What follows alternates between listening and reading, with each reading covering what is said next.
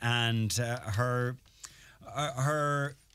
project is the Arty Fox. Yeah, you may have seen it. It's creativity boxes for children. We'll get to that in just a moment. And her name is Fiona McBride, and Fiona always wanted to be a school teacher, and always the first to offer to babysit for children, and has since made a career out of it. And not just to teaching children, but being a creator for children as well. Mind you, her life changed dramatically a number of years back when her little boy, 2-year-old Donna, passed away suddenly. But now she's offering a helping hand to parents and children who might find themselves in hospital or bored anywhere really with creativity sets from the Arty Box. And Fiona now joins me in the studio for a chat. Fiona, thanks for coming in. Hello, thanks for having me. It's great to be here. Did I get all or any of that right? Yes, it's okay. All right. Yeah. Okay. Well done. Let's talk about let's go back, I suppose, and talk about Donna first of all. You know, you never really get over something like that, and it was sudden. It was huge. It was sad, and to this day, how are you doing now?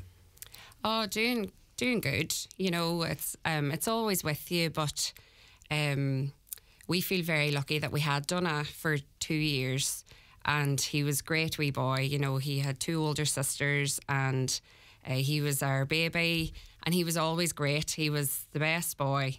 So really, like, he died suddenly, and it's funny because the overwhelming feeling was, well, great sadness, but also we were grateful. We were grateful we had him for so long.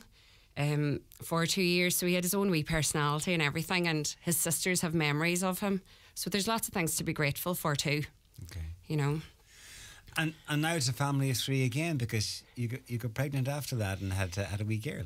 Yeah, I had a little girl a year later, so another thing to be grateful for too. You know, I was still able to have another child, and she just brought great happiness and joy to our family again.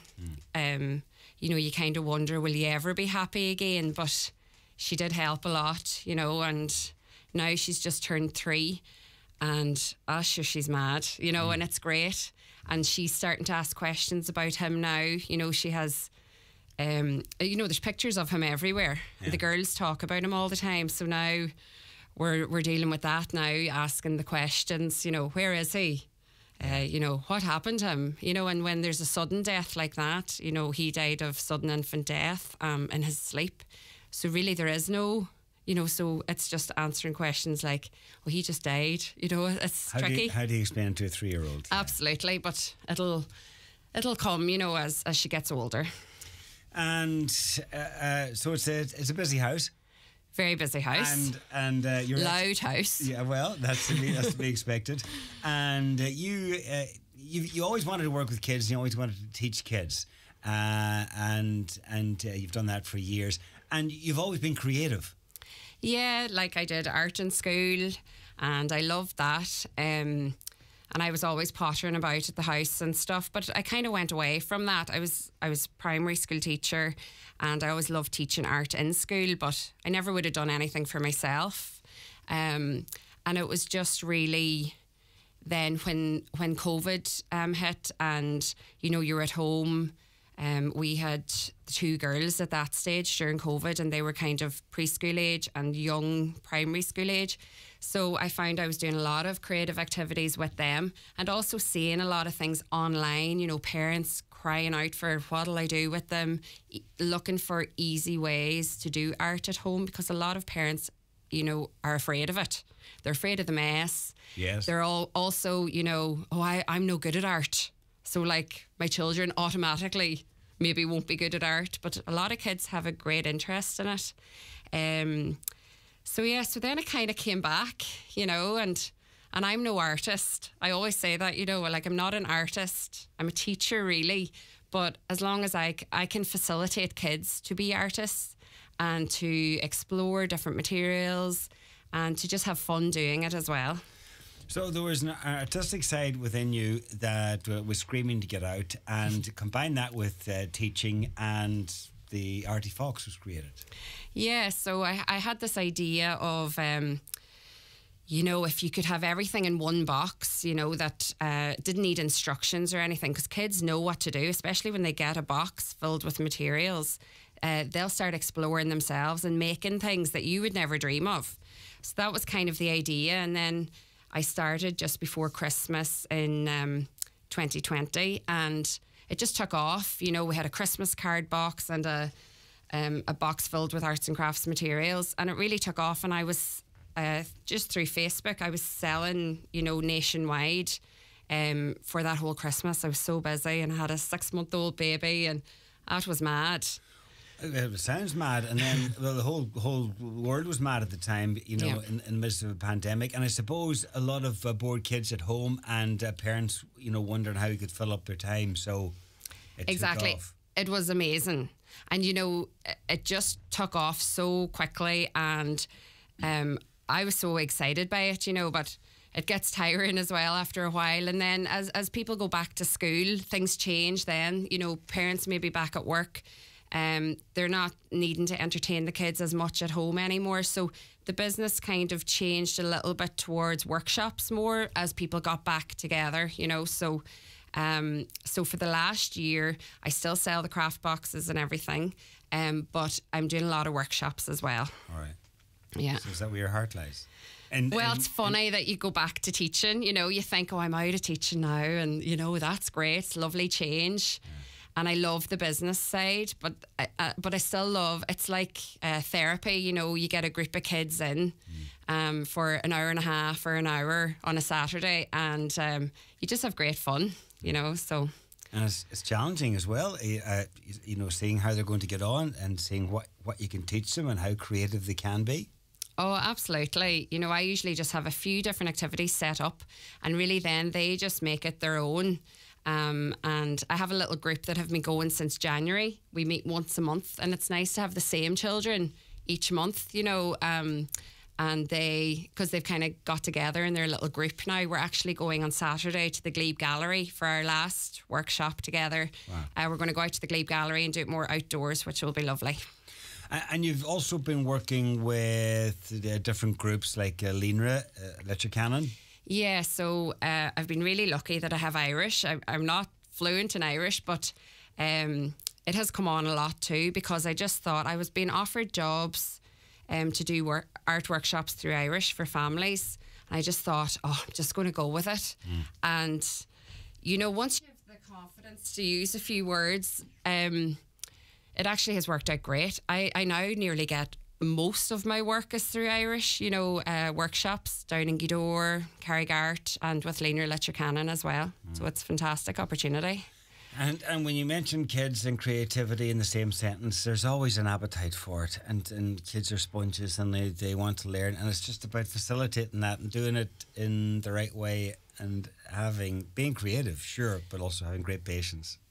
Yes, absolutely. And I've always been patient, and I also don't mind mess. My husband will tell you that. So you can clean it up afterwards. You know, it doesn't last forever. Yeah, indeed. So if people are listening in now and thinking, well, I'd like to find out more about that. I mean, the Artie Box, that's still a thing, and very much the workshops. So where can people? Are you active on social media? Yeah, so I have a Facebook and Instagram page. My Instagram is the.artiefox, and on our website as well, which is theartiefox.ie, you can get some craft boxes there that might keep the kids entertained over the summer. And there's also a little pack there.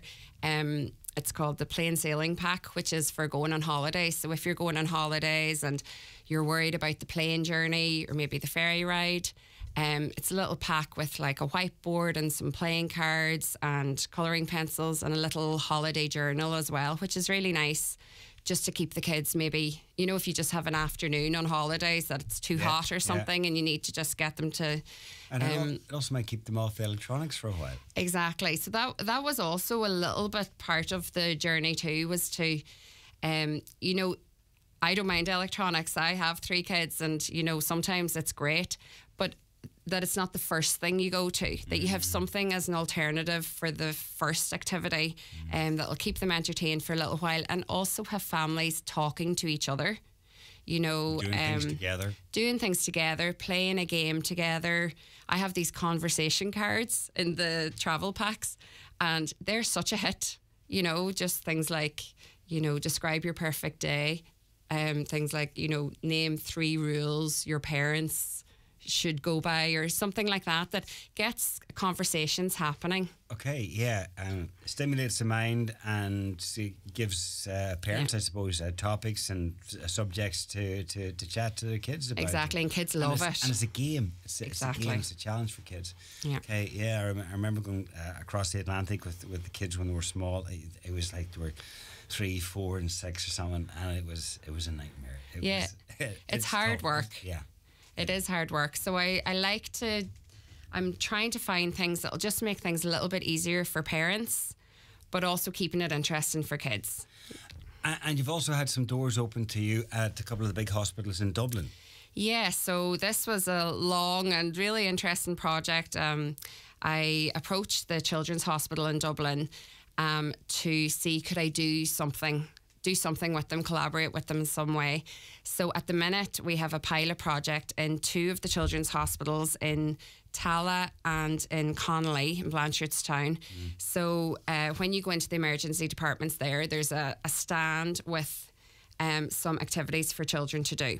So the idea is that hopefully, you know, as children are waiting for a long time in emergency departments, that there's just something creative there for them to do. Yeah. Again, that maybe the screen isn't the first thing they do, and it's a little story. I actually, Louise Flanagan, who wrote the Dragon Terror books, she wrote the story for me. Great. I had another local lady who did the illustrations, Tina Tusky, and we put it all together, and we've made this lovely little, like a little creative activity for children to do. So hopefully that's a 2-month pilot project in Dublin, and I'm hoping that's almost up. So hopefully it'll be continued, you know, yeah. So Letterkenny Hospital have also, they're hoping as well, which is really needed in their emergency department, they're hoping to have a children's dedicated area. So I've actually just Drummond National School have just donated some money towards that. So I'm designing an area, a waiting area for the children. So again, we're hoping to have some activities in there for children too. It's only when you've got kids and you're in a place like that where, you know, you've run out of ideas, and you're there for maybe a long period of time, and they're bored, as kids, you know, inevitably are at that age. Very quickly they get bored. That you're looking around, you're scrambling around for ideas, and you can't take it for granted that there'll be a box of toys in the corner. Sometimes there are, sometimes there aren't. And to have something that's creative, and there's, you know, little challenges within, it's a perfect fit. Yeah, so hopefully, you know, we're not saying that we're going to entertain them for 24 hours while they're waiting in emergency department, but it'll fill a little gap, you know, maybe between the snack, the looking at the device, you know, and it's also hopefully going to be a quality experience, you know, that isn't something very simple, that it is a little bit of creativity, and that maybe the parent and child could work together on it as well. So again, you're encouraging communication between the parent and child as well. So when a brand new and shiny children's hospital eventually opens, the Artie Fox might be there. Well, that's just inside the door. That's the hope, John. That's where I'm looking towards. You know, I just feel like, well, there's lots of hospitals in Ireland. You know, I don't need to just concentrate on the children's hospital, and there's children in every hospital. So I'm really excited. I was delighted to be asked by Letterkenny, because that's my local hospital, and I've used the emergency department with my own children. And, you know, they are really trying down there as well to make things a little bit easier for families. So the Children's Hospital is the ultimate goal, Crumlin, the new hospital, but... You're not overlooking all the other hospitals. No, absolutely not. There's children everywhere. Okay, check them out online, the Artie Fox, and the best luck with everything, Fiona. Appreciate you coming in. Thanks very much.